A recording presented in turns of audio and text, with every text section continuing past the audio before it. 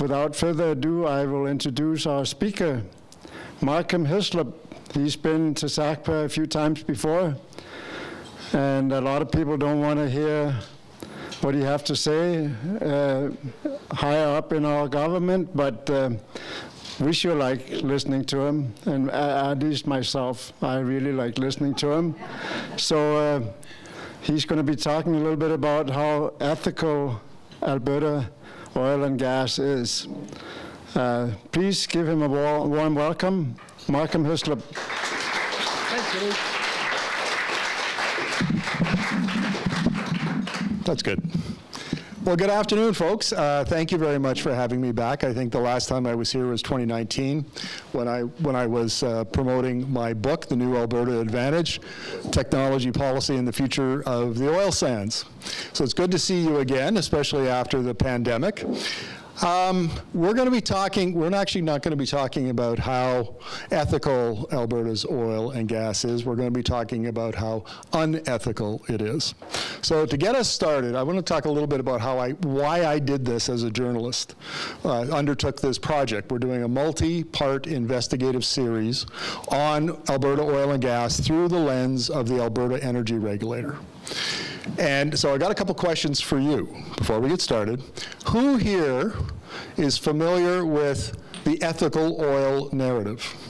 That Alberta's oil is green, that it's most ethical in the world, right? Everybody's kind of heard that. Who here believes that Alberta's oil is the most ethical, green, clean, and responsibly produced? No hands? No one brave enough to put up their hand? Well, I'm a bit of an different journalist in the sort of, there are only about 10 or 15 energy journalists left in Canada. There aren't very many of us. But I'm the only one that does global energy transition work, also with Alberta oil and gas work, because the energy transition is going to affect demand for Alberta oil and gas in the not too distant future. And so I look at what's going on globally, how does it affect Alberta? And so I'm plugged into this. I'm always, interviewing experts about Alberta, writing and doing interviews about it.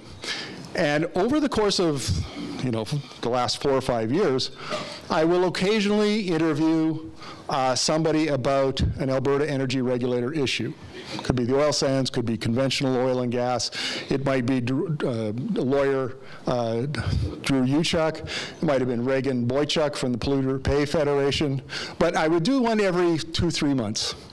Just enough to know that there were lots and lots of problems. And then, of course, in the course of my regular reporting, I knew that there were lots and lots of problems.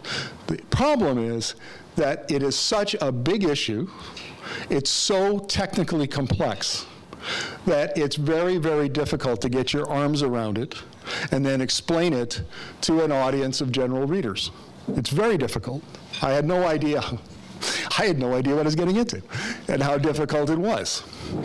But in February of this year, everybody here will know about the leak that was discovered. Actually, there was a leak and a spill. But up at Imperial Oil's Kearl Oil Sands plant, there was a big spill of 5.3 million liters of wastewater. And then at the same time, the AAR and the company had to fess up that there had actually been a leak onto the surface of contaminated toxic wastewater as well that they hadn't told anybody about. And now they had to come clean, and of course you can imagine the indigenous communities were really upset, and it was a huge issue. They called the regulator and the company before the House of Commons Environmental Committee, on and on and on. It was one of the biggest oil sands issues of the past 4 or 5 years for sure. When that happened, I said, okay, this is clearly, it's time I have to jump into this story, and I have to do it my way. And my way means going deep, deep, deep into the science and the technology and how the regulator works and all of that. So getting right into the meat of it and then coming back up and explaining it in a way that the average Albertan can understand. So I have interviewed we're on part 3 now, which is about the oil sands. Part 1 set out the general argument for unethical oil. Part 2 was about conventional oil and gas, and now I'm doing part 3, which is about the oil sands on mining, because the mining part of it and the in situ steam-assisted gravity drainage, SAGD, they're two very different industries. So I'm going to treat them separately. But I've interviewed, I think for part 2, I interviewed over 50 experts, scientists, economists, people who worked at the AAR. I'm probably now up to 25 or 30. If I never interview another tailings pond scientist in my life, it'll be too early. I can tell you all about naphthenic acids and F2 hydrocarbons, blah, blah, blah. But nevertheless, this is the work that has to be done in order for us to properly understand what's going on. As bad as I thought it was when I started, once I got deep into it, I realized how bad it really is. The government and the industry have been lying to you for decades. This, not only is Alberta oil not ethical, it is deliberately unethical. And there are currently $300 billion of unfunded environmental liabilities. I'm talking orphan wells and tailings ponds that they don't know how to reclaim, and on and on and on. $300 billion of unfunded liabilities. And in my opinion, based on my reporting so far, I don't think the industry has any intention whatsoever of paying that bill.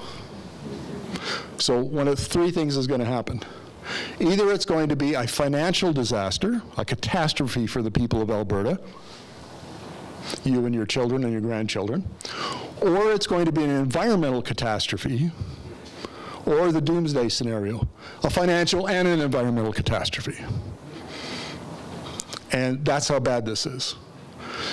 And can anybody think of any journalist in recent memory who has done this kind of work and has this kind of message? No, Nikiforuk would be the closest. But Andrew hasn't even scratched the surface. And I admire his work, don't get me wrong. But that's as close as you come. And in Alberta, who's I talking to? Dave Beers, who is Andrew's publisher. And he said, poor Andrew, he can't even go out for lunch in Alberta. He's so disliked here. You guys like him. I know. I thought as much. But nevertheless, it's a problem. Communicating the extent and the magnitude of this issue is a real difficult, because there is a narrative machine run by the industry, promoted now by this particular government and by many in the business community, a narrative machine to push the ethical oil narrative. And if you're the average, like I have my son-in-law who lives in Calgary. He's 40 years old. He's got an engineering degree, smart guy. But all he hears is the narrative. He hears the memes: ethical oil, responsible oil, clean oil, green oil. So that's what he knows, and that's what he responds. Nobody tells him a different story based on the evidence, and that's what I want to do with you today. So let's get on to the first. What I'm going to cover in today's presentation is the $300 billion of unfunded oil and gas environmental liabilities. I'm going to talk about oil and gas regulation in Alberta, conventional oil and gas production, then we'll get to the oil sands. And I know Knud said it'd be 25 or 30 minutes. Wank, wank, not likely. So buckle up. Okay, I wanted to start with this because this is an estimate that the Alberta Energy Regulator did not publish. In 2015 or 2016, they started what was called Directive 11. And they directed a fellow named Robert Wadsworth, he was the VP of something or other, to do an estimate and bring an up-to-date estimate on what the unfunded liabilities were, because the official estimates were really low. So he did that, his team did that, and then we would never have known, but he gave a couple of presentations and somebody leaked the PowerPoint to the National Observer. Had that not happened, we would never know. So here's what Wadsworth team came up with. On the mining side of the oil sands, $130 billion of unfunded liabilities. On the conventional oil and gas, and they treat in situ, which is SAGD, the same, because the production processes are reasonably close, $100 billion. Pipelines, there are 440,000 kilometers of provincially regulated pipelines in Alberta. $30 billion. So there's $260 billion by the AER's own unofficial estimates. Now, as soon as this became public, the AER immediately disavowed it and pretended it was $30 billion or something, which everybody laughed at and nobody believed for a moment. And then Wadsworth got his walking papers. Anybody surprised? But what's not on there? Well, for starters, there's 90,000 oil and gas facilities in this province. Only 4% of them are reclaimed. That's not reflected in these numbers. Inflation is not reflected in these numbers. The fact that nowhere on the planet has anybody ever reclaimed 28 tailings ponds with 1.7 trillion liters of toxic fluid in them, particularly in a sensitive northern environment, an ecosystem like we have in northern Alberta. So when they say $130 billion, they just pulled that out of thin, not quite out of thin air, but as Dr. Andrew Sobolewski told me, he works in tailings ponds all over the world, he says Albania has better regulations than we do on this stuff. And they are required to put in a reclamation program before they start producing, not at some vague point down the road when you kind of get around to it. And so these numbers, I'm convinced, there is no reason we should be optimistic. There's no reason we should let them say it's less than this. You're the taxpayer. It's likely going to come back on you. We should be skeptical of these numbers, and we should assume that the costs will be greater. Right? Trans Mountain expansion, it was going to be $5.7 billion, and now it's 15 or 18 or billion or whatever it is. Big projects always have cost inflation. So this could be $400 billion, it could be $500 billion. But it's not less than $300 billion in my opinion. Okay, polluter pays principle. If you pollute, you pay to clean it up. It's the mainstay of environmental law everywhere, not just in Alberta, everywhere. When should the polluter pay? Now this is the key principal thing. If you remember nothing else about this presentation, remember that the question of where you take security, when you make the company put money against their future environmental liabilities, is the key to understanding why Alberta has failed. And I'll explain just in a minute. Where are we here? Another document that was FOIP'd, and this comes from 2019, and it was the Narwhal that FOIP'd it. It's called the liability narrative, and the AER, it was for internal use only, and it went over all sorts of issues that are problematic. It was pages and pages long. But this is a great quote. Managing end-of-life obligations in insolvency is too late in the life cycle. Duh! When the company's bankrupt, you're not going to squeeze any money out of them to reclaim their wells or their tailings ponds. That's what we've been doing.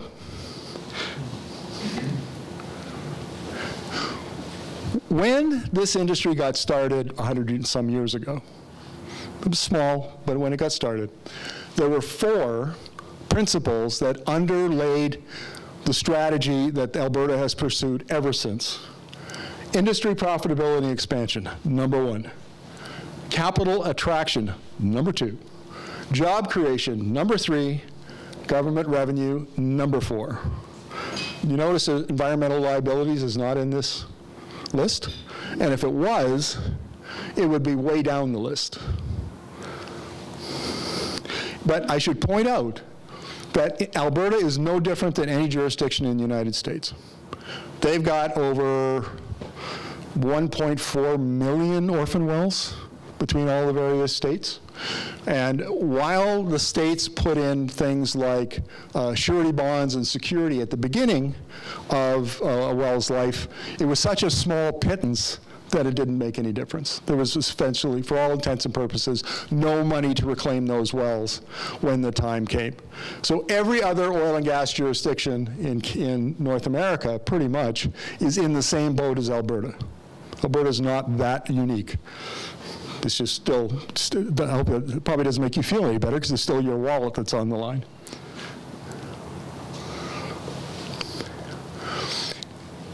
The oil companies, now, when they, in the early days, they took a little tiny bit of security. And then they decided to do away with that in 1986. And then in the 90s, they came out with a new liability management program that was an utter disaster. An utter disaster, and we'll get to that in just a moment. But now if we have $300 billion worth of environmental liabilities, only $1 billion of security has ever been collected. 1/300th of what is required. How do CEOs think about liability? This was an absolute revelation for me. And I first found it discovered it when I interviewed Dr. Dan Wicklum, who was head of the Canadian Oil Sand Innovation Alliance from 2012 to 2019. So he was sitting at the table with CEOs every day. Oil sands CEOs. If you and I have a liability, if I have a liability, it's a debt. I have to pay that liability, right? Well, that's not the way the oil and gas companies think of it. Every year when they allocate capital, so the production guys, the completion well guys come to the table, and the drillers come to the table. All the parts of the company come to the table with budgets. And the CEOs the management looks to allocate capital. They evaluate liabilities the same way they do revenue-generating projects.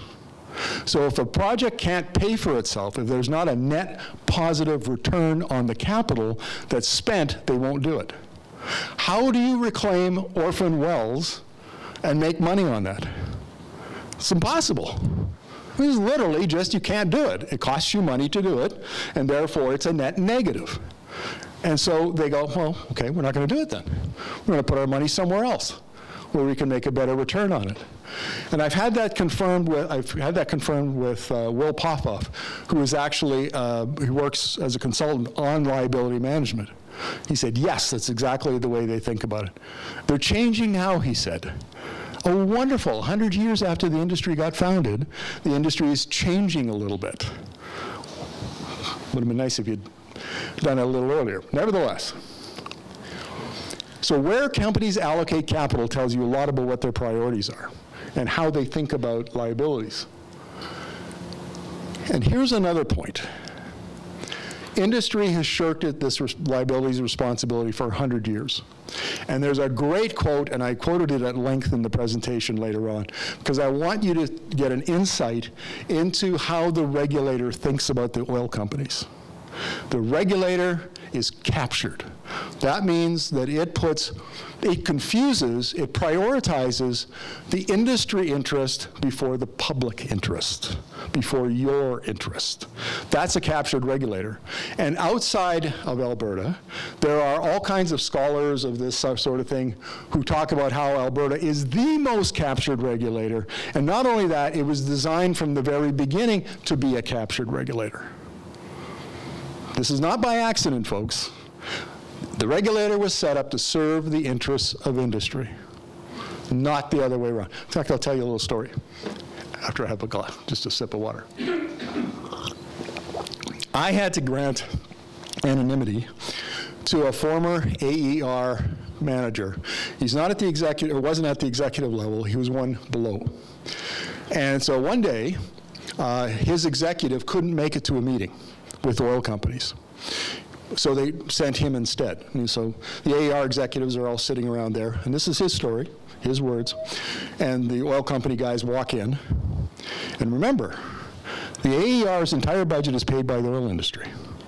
It's not paid out of government funds. It's paid by the people it regulates. Imagine that. So according to my source, and I had to grant him anonymity because he was still working in the industry, and he would never have worked again if I'd used his name. He said the oil guys sat down in front, probably Cap was one of them, and maybe some CEO, who knows. And one of them looked over at the executives and went, "We pay for you. We own you. You will do exactly what we tell you to do." Now, I'm not paraphrasing. That's what he told me. I've got it recorded. That's an on-the-record interview. That's extraordinary. Absolutely extraordinary. Now, it doesn't operate, it's not always that overt.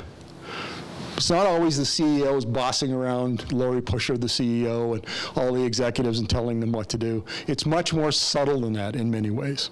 And in many ways, the regulator does its best, given the resources it has, and the political environment and the policy environment in which it works.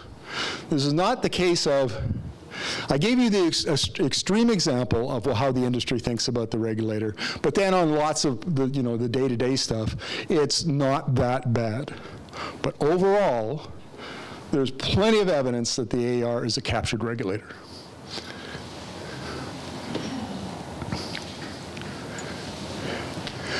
So we're going to talk about who pays. I think that the taxpayers are going to be on the hook for the whole $300 billion, but here's what they've been paying already. $235 million to the Orphan Well Association as a loan under the NDP, $100 million under the UCP. The federal government has loaned $200 billion. This actually might be on the other slide. I'll get to that in a minute. Our star proposal. Daniel Smith last year was an oil and gas industry lobbyist. And she lobbied for the R-Star proposal, which is a credit program that provides credit. If you clean up your old wells, you reclaim them, then you get a credit against drilling. So it was described as a $20 billion program. In fact, the way the program works, the actual cost to the taxpayer would be between $6 and $12 billion. So we would be paying the oil companies to do something they are required under law to do. I don't know if that seems crazy to any of you. It seems awfully crazy to me. So there was such a public outcry about it that it got shunted over into a $110 million pilot project. In a couple of years, the government will decide what it's going to do. You know how that goes. But that's not the worst part of this. The worst part, according to Professor Martin Olashinsky, who's an environmental law professor at the University of Calgary, is moral hazard. If you pay the oil companies a bunch of money and you pay for things that they should have paid anyway, you create a precedent. Why should they ever pay again? You'll come back to the table sooner or later. It's the moral hazard argument that is the underpinning evil of that proposal. It's not the specifics of the program, it's not the actual numbers, it's the moral hazard, the thing that never gets talked about. Nobody quotes Professor Olashinsky in the Calgary Herald or in the Daily Oil Bulletin, but that's the key here. You do it once, and you're going to be on the hook for a long time. Right, and here's Canadian taxpayers. So $200 million loan to the Orphan Well Association, and then $1 billion COVID-19 funding to clean up old well sites. And then, of course, there's billions that have been set aside for carbon capture and storage for the oil sands, on and on and on and on. So when the industry says we never get subsidized, this is only a tip of the iceberg, but you can call BS on that. And these have, aside from the monetary penalty that taxpayers are likely to pay, you've got leaking wells, you've got polluted water, you've got human health issues. Like some of this stuff, there are contamination plumes from old wells underneath the streets of Calgary. The old Greyhound, where the Greyhound bus station is now, I am told by an engineer, used to be a well site, and their contamination plumes from that old site show up 2 kilometers away in testing. Albertans have no idea how much contamination is underneath the surface, near their groundwater, near their aquifers, from these old leaking wells. And here's another one. Dwight Popovich is a landowner near Vegreville, Two Hills actually. And he had a well on his land, and the company went bankrupt. So it didn't become an orphan well because, I mean, only in Alberta, right? An orphan well is not an orphan well. It's only an orphan well when when there's no longer a licensee, and the Alberta government transfers the owner that well into the Orphan Well Association inventory. So, and we'll get to the numbers in just a minute, but what that means is there are a bunch of wells, tens of thousands of these wells, sitting in limbo. They're de facto orphan wells, and until they're cleaned up, you can't sell your land. How many thousands of farmers, and nobody knows this answer, but Dwight and the folks who work for the Polluted Pay Federation think it's like thousands and thousands and thousands and thousands of farmers can't sell land because they've got a contaminated well on it. And the bank won't loan against land that has a contaminated well on it. And now, according to Dwight, we're even hearing that the AER's reclamation certificates have lost so much credibility that even they won't be recognized by the bank. So that means that the landowner has to go and get an environmental assessment for thousands and thousands of dollars before they can sell their land because of somebody else's well on their property. On and on and on. All sorts of implications. I wanted to just quickly, you can have just a quick look at this, and I'll make the presentation available to anybody who wants it. The first regulator outside of the government started in 1938. So we've been doing this for, what, 85 years? We've had a regulator. And 2013, kind of 2014, is when the Alberta Energy Regulator was created by the PC governments. And I interviewed the minister, energy minister, King. I can't remember his first name. He told me some stuff that would curl your hair. You know, things that happened at the time that now he bitterly regrets. He understands that it was a mistake. That's the energy minister who was responsible for that legislation.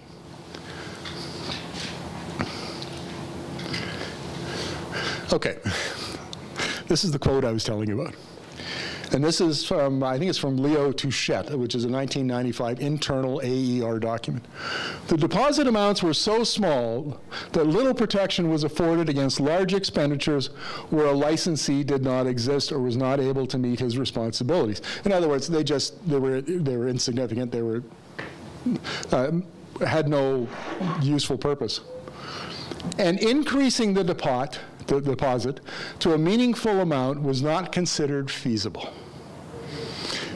So the industry lobbied the regulator and said, nope, we don't want you to ask for security that will approximate the cost of reclaiming that well. But here's where it gets interesting. We, as regulators, once worked under the assumption that one company would drill wells, construct facilities, and produce and abandon these wells and facilities.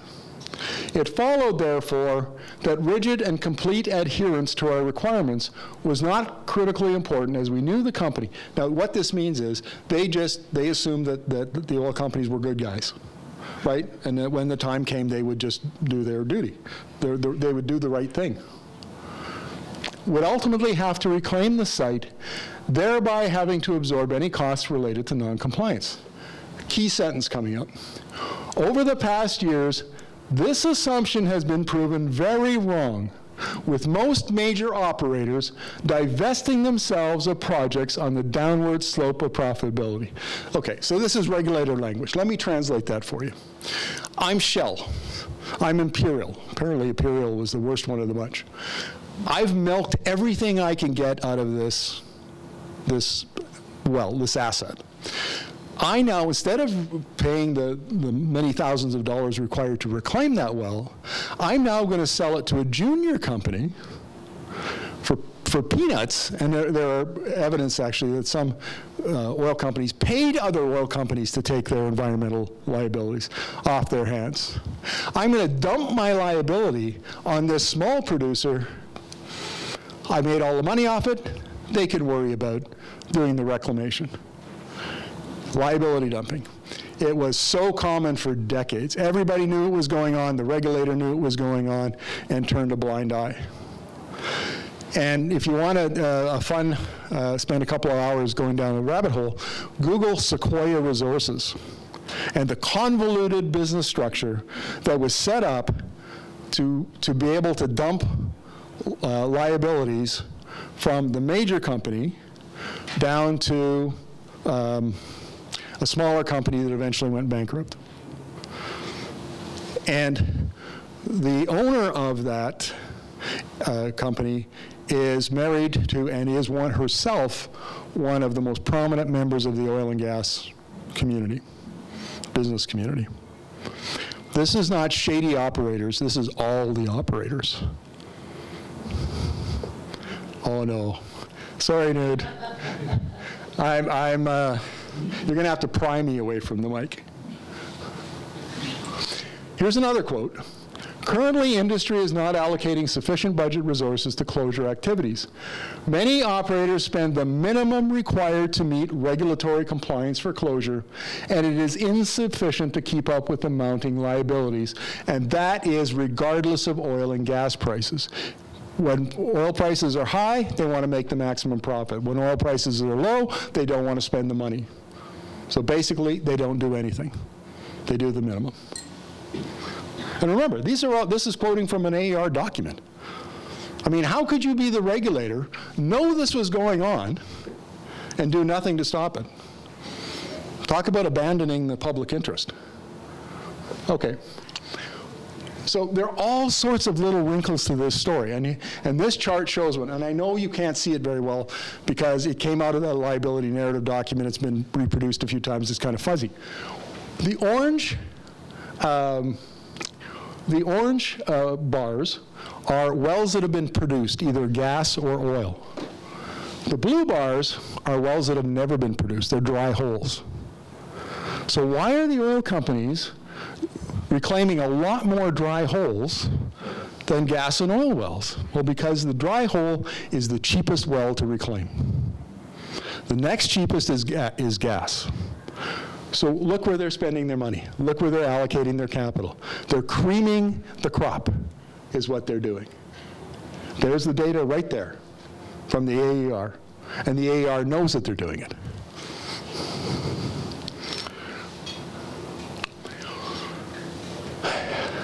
This is one of the great tragedies of oil and gas regulation, and nobody talks about it. In 2000, the AER brought in, they knew this was a problem. They were trying to get a handle on it, and they canceled a program that had been working for 2 years, and they brought in a license liability management ratio program. So basically, if your assets equaled your liabilities, you got a rating of 1. If you got below 1, you were in trouble, and the AER would come knocking on your door. If you were above 1, and then later on they changed it to above 2 to give people more slack, then you were okay and they didn't bother you.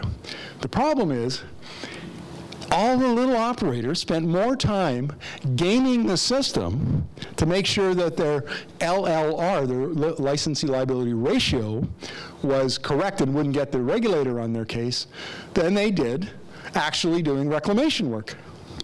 And so where that arrow starts going up, year 2001. Surprise, surprise, they bring in the new system, and it's a colossal failure. Now, it was a colossal failure for 20 years. Oh, and I should mention too, and again, this is complexity and wrinkles in this, there has never been in Alberta, and there is not today, a timeline requirement to close a well and reclaim it within a specified time. You can put a well and you can suspend it and leave it there till Christ comes. So if you're an oil company, where's your incentive to reclaim it? There's no penalty for you to do it. Okay.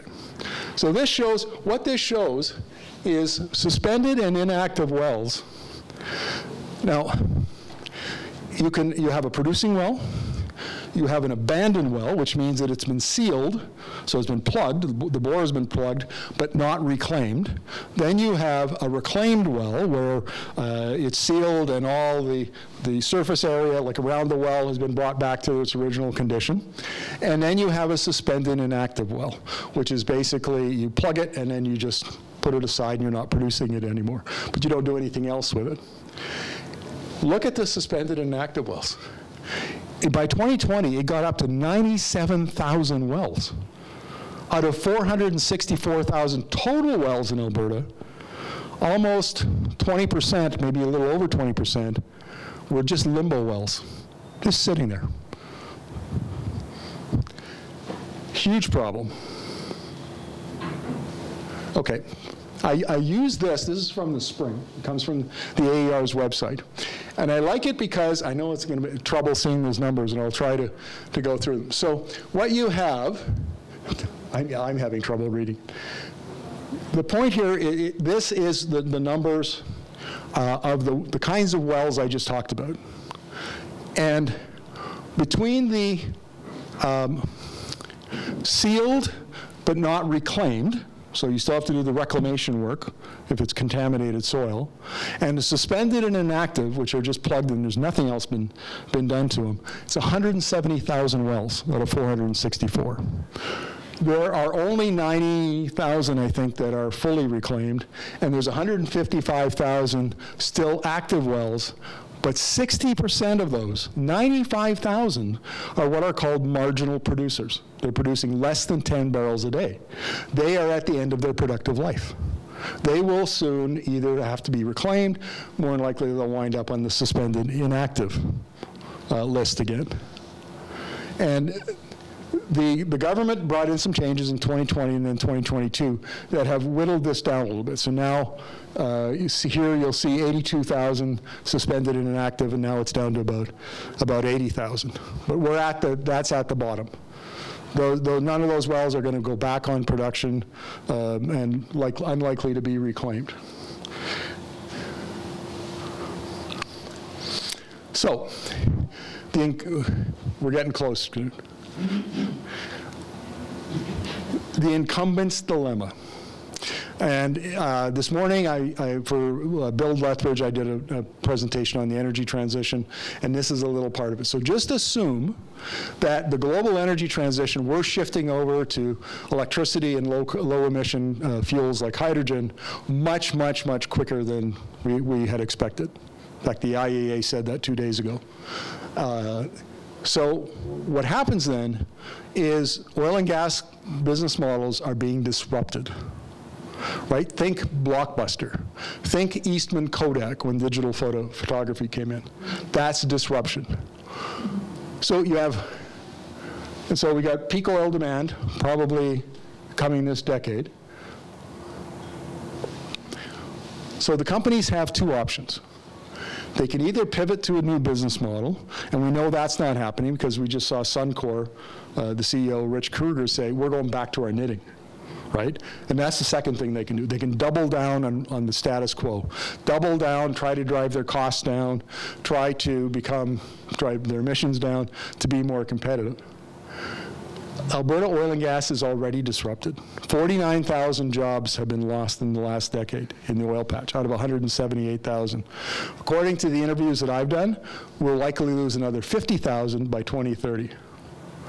By the time 2030 rolls around, it's likely that we will have less than 50% of the employment in the oil and gas industry that we had in late 2013, early 2014. Less than half. Isn't that the bargain? Isn't that what you signed up for when you let the oil companies exploit the resource? Is that jobs would be created? And in response to low prices, and disruption and technological change, what do? They cut costs. They cut to be competitive. So you can already see that the industry is being disrupted. Now we'll talk a little bit about ethical oil. So Ezra Levant, not my favorite.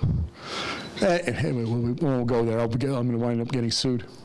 He wrote the ethical oil book in 2010. It became actually a bestseller, and he basically argued that because of Canada's democracy and its systems of regulation, that the oil sands were ethical. Since then, it's been expanded. Ethical oil has been expanded to include environmentally responsible, well-regulated. So in 2013, CAP asked engineering firm Worley Parsons to compare Alberta's regulations to other jurisdictions like Norway and the United States and so on, equivalent kinds of jurisdictions. But what they did, they said, they restricted the terms of reference to only to design, not to performance, right? So Alberta has some of the best legislation and regulations on the planet. Its performance under those regulations is dismal, as I've laid out. And I've given you probably about 10% of what I could have today. This is how the narrative gets managed. You will see Worley Parsons quoted all the time by the industry and by the Premier and by Brian Jean, the Energy Minister. We're the best. Worley Parsons said so. If only we'd known the full story, right? I want to show you oil and gas GHGs. 80 or 90% of them belong to Alberta. Over 200 megatons of emissions per year. Canada's total emissions are 670 megatons. The oil industry accounts for 26% of national greenhouse gas emissions. The oil sands accounts for 11 or 12% of national emissions, all by themselves. Does that sound ethical to you? Look at Alberta. 12% of the population, 38% of Canada's national emissions. Is it any wonder the federal government wants to implement an oil and gas emissions cap? Look at those other provinces. The Premier said only a week or two ago that Alberta's emissions were dropping. There's the data from the Environment and Climate Change Canada website. I copied it a few days ago. Alberta is the only province whose emissions are rising. That's part of managing the narrative. We get lied to, they withhold information, they manipulate the data, they manipulate the evidence, and nobody tells you the truth.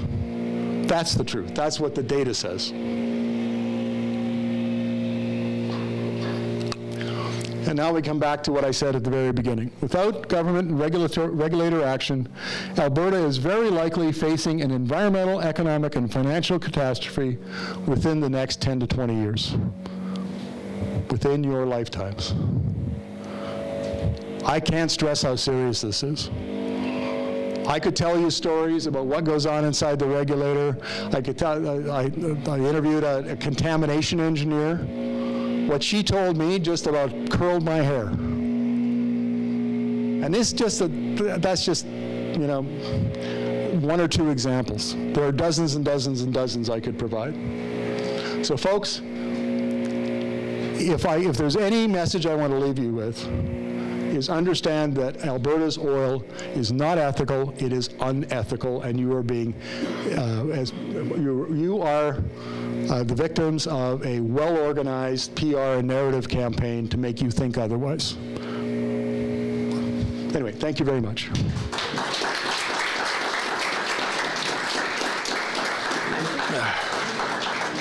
Okay. Let's do the question and answer. We may run a little bit of overtime today. I think I'm okay with that myself. If you have stuff to do, you feel free to do it. Before I turn it over to the next question, I'll ask a question myself. Markham, have you come across any corporation that has actually done what they're supposed to do over time? Are you aware of anybody that has actually been, you know, responsible corporate citizens? I'm going to say no, but with the caveat that there are companies. I just haven't run across them yet. And I will say this, and this is something really important to keep in mind about the industry, particularly the big companies. The big four companies, Imperial Oil, Cenovus, CNRL, and Suncor, produce about 70% of all the oil and gas in this province. And then there's some intermediates, you know, maybe 10 or a dozen that produce a lot of the rest. So we're talking about a handful of companies. These are companies that are well-staffed. They have professional people looking after regulatory compliance, and they make a big deal out of being in compliance with regulation, right? So the issue here is there's been a whole history of wildcatting, crazy, you know, avoiding regulation in the past. Then the industry consolidated until you got these big giants. I mean, literally, they're majors or Canadian super majors. And then it becomes very bureaucratic and professional. The problem is that how those regulations are interpreted. There's something that Professor Martin Olszynski was telling me about. He said, in environmental law, the thing you do not want is both the policy and the regulations to allow discretion to the regulator. Discretion will get you, every time, will get you a captured regulator. And Alberta policy and regulation has more discretion built into it than almost any other jurisdiction on the planet. That's how they get away with this stuff, you know, because the staff, right from the subject matter experts, right at the bottom of the org chart, right up to the top of the CEO, are all entitled to exercise discretion on the application of the regulations, how they're interpreted, how they're applied. So, did the oil company follow the regulation or not? Maybe not to the letter of law, but as applied by the regulator, yes. So what's clearly needed here is either deep six the AER and start again, or come in and do a major renovation from the ground up, and bring in somebody from outside who can actually make this a world-class regulator that it claims to be. Because otherwise, do we have any other questions? Yes, ma'am. I'm sorry, I'll just make a go to the mic. Oh, that one? Yeah. Oh. I'm sorry. Bridget Pasteur. I have to run, so please excuse me. But I have been hearing this for a very long time, and it certainly was in the back rooms. So, you know, I get frustrated because you know that it's going on, and I think we all know that it's going on, but now we have the data to prove that we know what's going on, and it's quite important. And I think that this knowledge that we just gained here today is also knowledge that we should be using to prove that we will not have money in an Alberta pension plan to pay for us.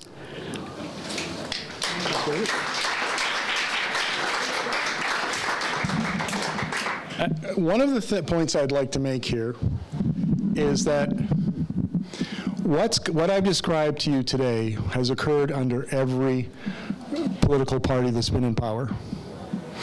The PCs, the NDP under Rachel Notley, and the UCP under Kenny and Danielle Smith are just the worst examples of it. But even, like, I interviewed, how do I put this? I interviewed an energy minister who would know, wink, wink, and there was no urgency under that party in that government to fix this. I'm not even sure they understood what the problems were. Now, Bridget has said that, you know, this is no one in the back rooms, but talking to this former energy minister, I never got a sense that she really you know, had a good handle on it. And I don't think the party, and I don't think the Premier had a good handle on it. So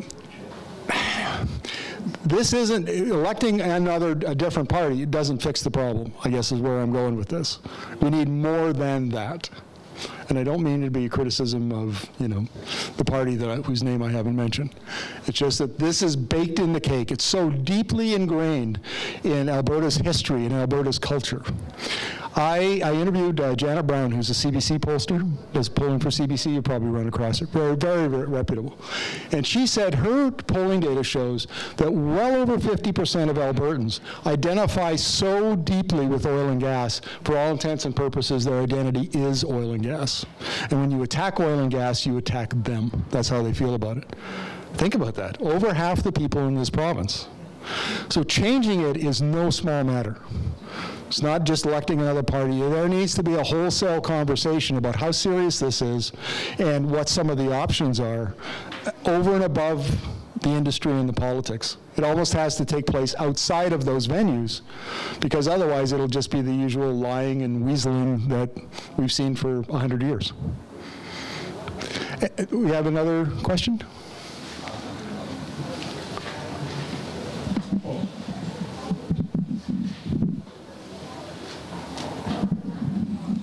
Hi, my name is Henning Mundel.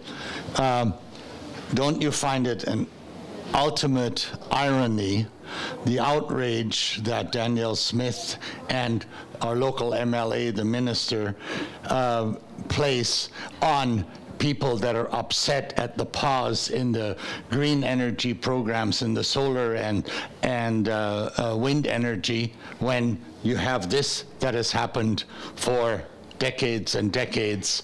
And how can they, even with a straight face, exhibit that kind of an outrage at the opposition to their pause?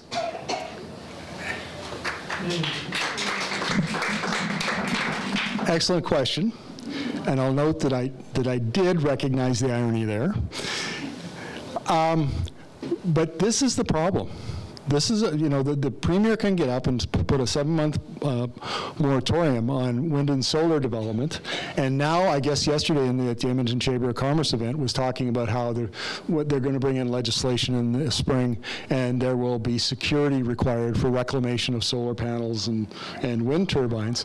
And the irony, yeah.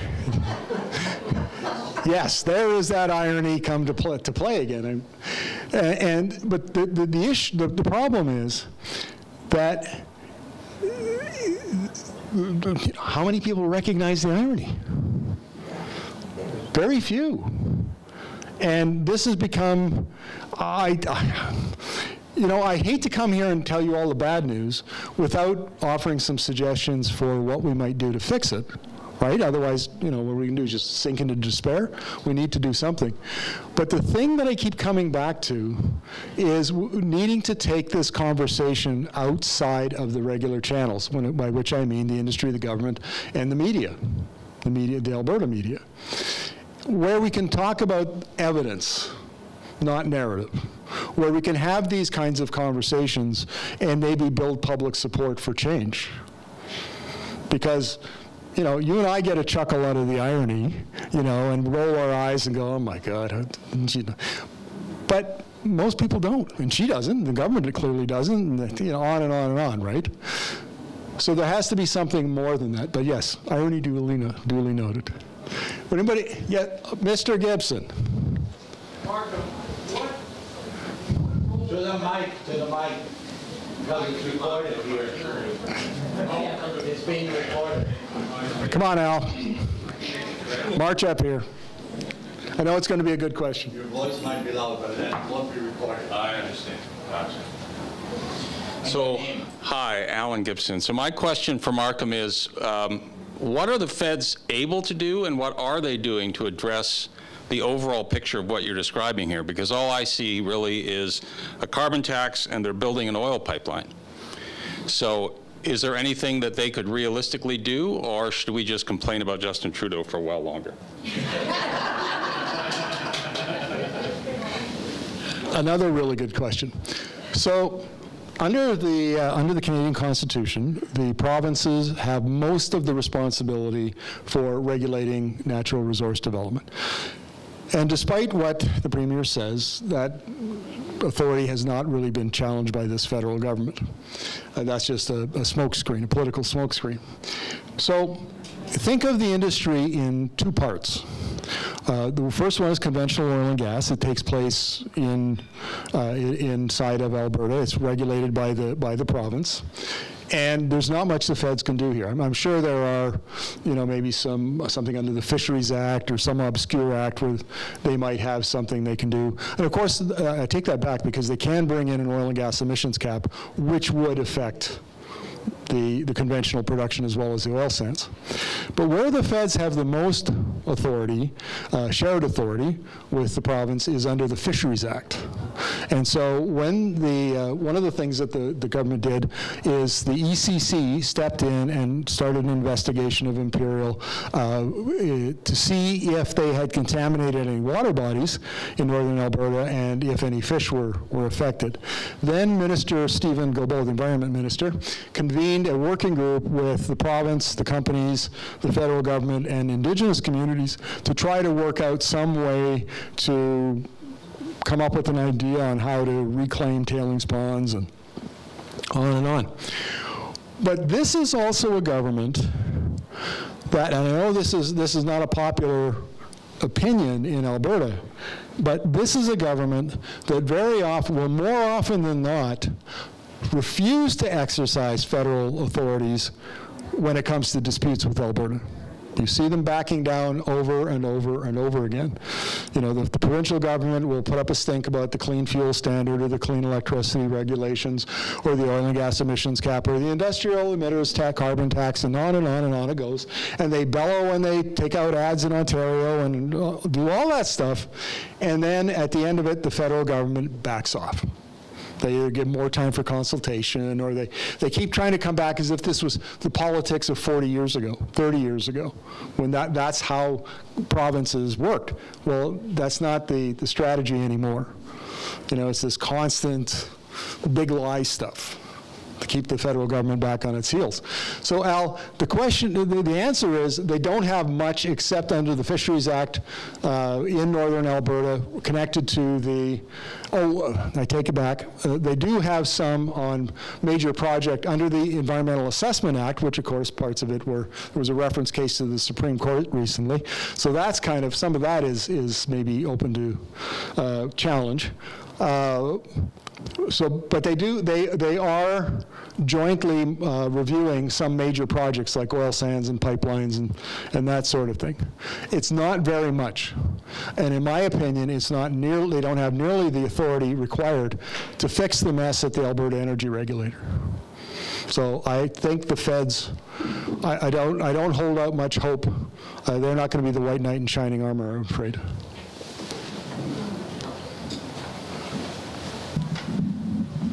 Thank you, Markham. We will entertain two more quick questions and two more quick answers.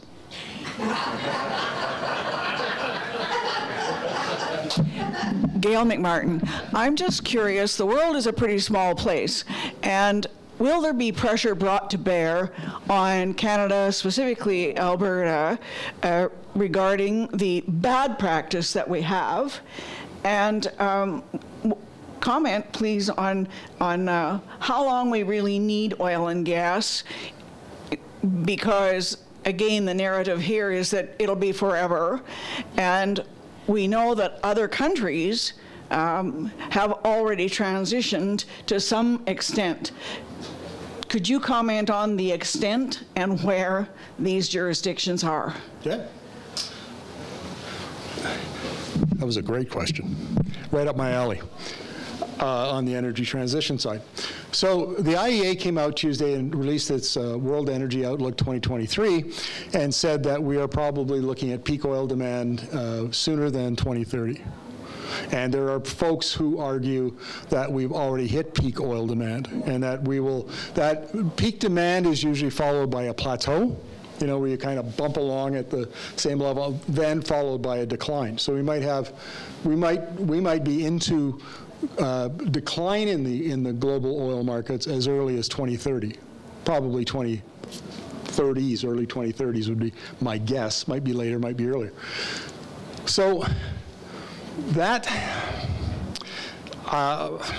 and so your question was, what can what options do we have to fix this, right? And what are the countries? And will there be pressure from outside right. to get on with it? Right. Because the world is a pretty small place. We're affecting other people. Yeah, there's not going to be any pressure. No, we haven't seen any so far, and I don't. The only pressure that comes is in the form of climate policy. So, you know, Guilbeault or Trudeau go off to a COP, and they make pronouncements. Like 2 years ago, they said there was going to be an oil and gas emissions cap immediately, and here we are 2 years later, and there's nothing. That kind of stuff. The market, there is a chance that the market will begin to price carbon, price emissions intensity. And Alberta has some of the highest emissions intensity oil on the planet. Some of it's up to 140 kilograms of CO2 equivalent per barrel. That's, there's not very many grades of oil that are like that. That, and so, because you see in Europe, right, they've got the carbon border adjustment mechanism. That's designed to do that, to capture carbon-intensive goods and tax them as they come in. So Trudeau and Biden have talked about doing that in North America. If that happened, then Alberta oil sands, like heavy crude, would be severely disadvantaged. But I wouldn't be surprised if they got around that. But oil per se, and this is true of gas, is only sold on the basis of grade and price. Not, unless the market comes up with some way to price emissions intensity, that doesn't count. The regulatory environment and all the environmental damage that is done in the extraction of that oil and the shipping of that oil, none of that is taken into account. And I would be very skeptical that we will see pressure coming from those areas for change.